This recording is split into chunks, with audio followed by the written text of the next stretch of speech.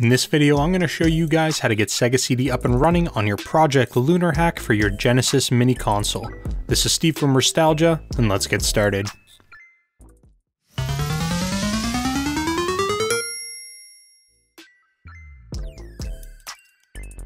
Okay, so before we get started, I just want to say if you guys can do me a huge favor and subscribe to the channel. The support you guys have given me is so amazing and I really appreciate it, and if you haven't subscribed, that would mean the world to me if you'd be willing to go down and hit that sub button. Thank you guys for being such a great community, and with all that out of the way, let's go ahead and get this thing started. So I've been getting a lot of questions regarding getting Sega CD up and running since Project Lunar version 1.0.5 has come out, and that's what we're going to focus on in this video. The first thing that we're going to want to do is obviously open up Project Lunar, and we're going to go ahead and go into our game manager. Now, assuming you guys have not downloaded the appropriate cores, you are going to need to make sure you get the Genesis Plus GX core and the Megadrive core loaded up onto your console. If you've done that, you can skip this step, but if you haven't, you're going to need to do that. What we need to do is go to our tools section, and then we need to go to get RetroArch cores. What this is going to do is it's going to open up a web browser that's going to have access to all of our cores. So you're going to need to download these. I already have them and I've already got them loaded up, but this is where you're going to download them. The next thing that we're going to need to do is we're going to need to load those up onto our USB drive. So we need to make sure our USB drive is plugged into our computer, and mine already is. I'm going to pull up the USB drive right over here, and what we need to do is actually load up not only our RetroArch cores, but we're also going to need to load up our BIOS files. We're going to do that all on the USB drive before we pop it into our console and before we start loading our games. So we need to go to our Project Lunar folder, then we need to go to our RetroArch folder, and then here's where we're going to be putting in a few different things. As you can see, if I double click on the cores folder, I've got all of my cores just dumped right on into here. There's nothing else that you need to do. That's essentially how you're going to add any core you want for RetroArch or Emulation Station. Now we're going to navigate back, and to put in our BIOS files, they're going to go into this systems folder. So I'm going to double click on this. Now, as you guys can see, I have all of the different BIOS files for all the different consoles, but these are the three that you're going to need for Sega CD to run. It's BIOS_CD_E, BIOS_CD_J, and BIOS_CD_U.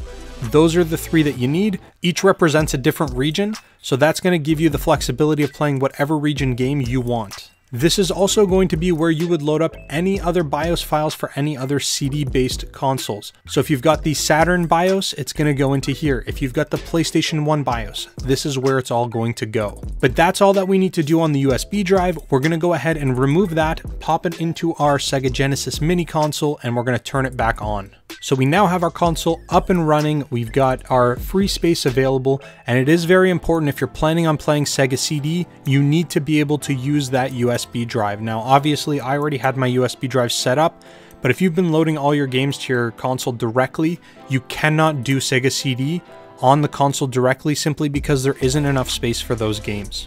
So moving on to the next step, we're going to go ahead and add a game. Now we want to add the games in CHD format, and the reason for that is right now BinQ is not working 100%. So if you have BinQ, what I'm going to do is I'm going to show you a software called CHD Man that actually helps you convert your BinQ into a CHD, or if you've already got CHD, we can load those up directly. Additionally, because we are not using BinQ right now, in terms of multi-disc games, we are going to skip those temporarily, and when we get the proper support for those in the future, I'll be sure to let you guys know, and we can get those up and running then. So, as with any other game that we're going to add, we're going to go ahead and hit the Add New Game button. We need to navigate to wherever we have our Sega CD games, and as you can see, I've got a bunch of them here. I'm going to go ahead and load up Final Fight CD. And as you can see, it is a CHD extension. We're going to hit open. We're going to get our add new game box pop up. And what we need to do first off is select the executor. And for this, we can choose Genesis Plus GX. Megadrive does not support CHD, so we're going to be focusing on Genesis Plus GX.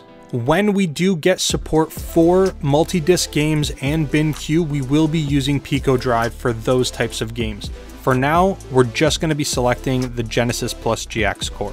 As you can see, our custom command has changed, And now what we need to do is scrape the artwork. Now what I've personally found is when you use the GamesDB scraper, you tend to get better results specifically for Sega CD. So I'm gonna go ahead and use this scraper. We're gonna hit Get Game Information. It loads up pretty quickly. All we have to do is select it and we're good to go. Obviously our spine box art isn't ideal, but this is acceptable for me. I never use the spine display anyway, so I'm okay with the way it looks. Along with all the metadata that's available, the number of players have all come in, everything looks proper. So we just need to hit the Add Game button. And as you can see, we've got it right over here. Now, what I'm gonna do is I'm gonna show you guys how to convert a BinQ format into a CHD if you have BinQ as your format. As I mentioned earlier in the video, we need a software called CHD Man. So I've got it right here, and I will leave a link in the description for you guys to be able to go and download it. As you can see, when you download it, you're going to have a CHD Man application, and then you're gonna have a bunch of batch files. These batch files essentially send instructions to that application to do everything automated for you. The one that we're going to be using specifically for our purpose today is going to be this one right here, the Q or GDI to CHD. The other ones are actually going to convert your CHD back into BinQ or back into a GDI file. We don't want to use those two. Again, we just want the Q to CHD batch file. So I'm going to go ahead and set that over here, and we have them available to us. Next, what we need to do is locate a game that is in BinQ format. So for the purposes of this video, I'm gonna go ahead and grab my Batman Returns game, which I've got right over here. Now, I thought this would be a good example because it has multiple tracks. As you can see, it says Batman Returns track 1, and it goes all the way down to track 21 right over here. It also does have a Q file. The first thing that we wanna do is we wanna confirm the Q file points properly to all of the different bin files. So we're going to right click on this and we're going to open this in Notepad++. Now we've got Notepad++ up and running. We can see here that it's got track 1 all the way down to track 21. Everything looks like it is properly formatted. The name matches exactly how it should. The spacing's correct. Even the case sensitivity is correct. So we're good. We can go ahead and close this. We don't need it. We're going to go ahead and grab our CHD Man application and our Q to CHD Windows batch file. Then we're going to go ahead and copy that into the folder where these games are. We're going to hit copy here. And then all we need to do to get this to work is just double click on the batch file. As you can see, a command prompt window opens up and it's going to start compressing. Now this process can take about 2 to 3 minutes per game, so you do have to be patient while this is all happening. But I'm going to go ahead and fast forward through this process.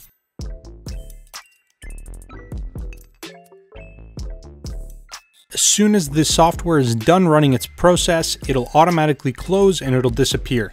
As you can now see inside of the folder, we do have a Batman CHD file, and we've also still got our CHD Man and the Q2 CHD batch files. We don't need those. We can go ahead and remove those, and we're going to keep our CHD right here. Now you can choose to keep your BinQ. You can also choose to get rid of those if you don't want to have so much extra space with your ROMs on your desktop or on your hard drives. You can make the choice as to what you would prefer to keep. I would recommend testing out the CHD file before you go ahead and delete any BinQs though. So the next step, of course, is going to be adding the CHD file onto Project Lunar. So we're going to go ahead and add a new game. We're going to jump into our Batman Returns folder and we're going to locate that CHD file. We're going to hit open. We've got our add new game window that pops up. We're going to go ahead and use the GamesDB. We're going to get more information, and we're going to select our Sega CD artwork. So all that's left for us now is to grab our executor core, which is going to be Genesis plus GX. We're going to select that and hit add game. Now, as you can see, I've got Batman Returns here, and it is going to be loaded up onto our console. Now I'm going to add maybe 2 or 3 more additional games, but I am going to fast forward through that really quickly. Alright, so I've loaded a bunch of games on here. All that's left for us to do is to sync to our console. So we're going to hit the sync button. We're going to sync now, and it's going to begin this process. Now I'm going to let it finish, but I do recommend that after it's completed syncing, you turn off your Genesis Mini console and power cycle it by removing the power cord, plugging the power cord back in, and then turning your console back on. So I'm going to fast forward through this process, and then I'm just going to jump straight into the Genesis Mini console. Alright, so here we are. Let's jump right on into Project Lunar. Perfect. So we've got everything up and running. I'm going to go ahead and swap this out so it's displayed in A to Z format. And as you can see, I've got my Sega CD Batman Returns. We've got Cadillacs and Dinosaur. We're going to scroll through and see what else we have here. We've got Final Fight CD. We've got Pitfall, the Mayan Adventure. We've got Snatcher, which is a big fan favorite. We've got Sonic CD. And we've also got Star Wars Rebel Assault. And I think that's all of the ones that I added into here. Yeah, looks like that's all of them. So what I'm going to do is I'm going to load up the CHD files. And I'm also going to load up the BinQ Batman Returns game just to show you guys that they are running properly. So first one, let's go ahead and jump into some Sonic CD.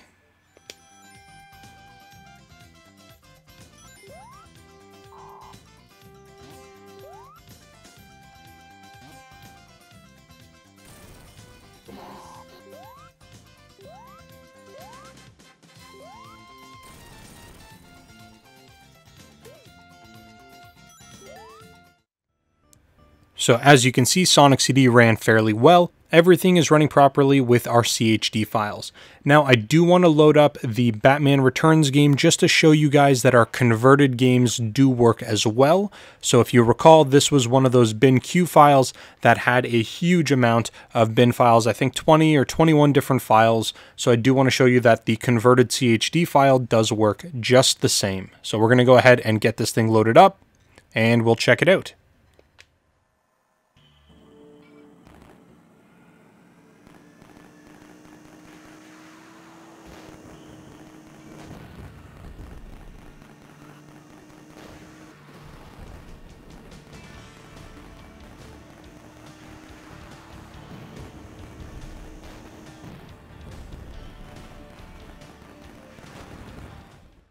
And that game ran perfectly well too. So just to finish us off, we're going to select one more game to play. And I think in this case, we are going to go ahead and do some Final Fight CD. So let's get this loaded up.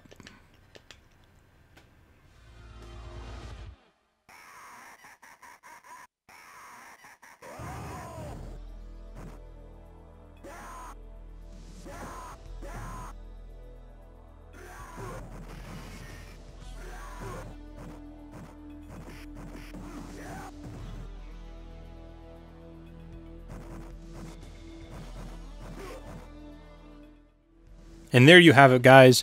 Thank you so very much for watching. Please leave a comment in the comment section below if you guys have any questions at all. Be sure to subscribe to the channel, give the video a thumbs up, and I will talk to you guys again real soon.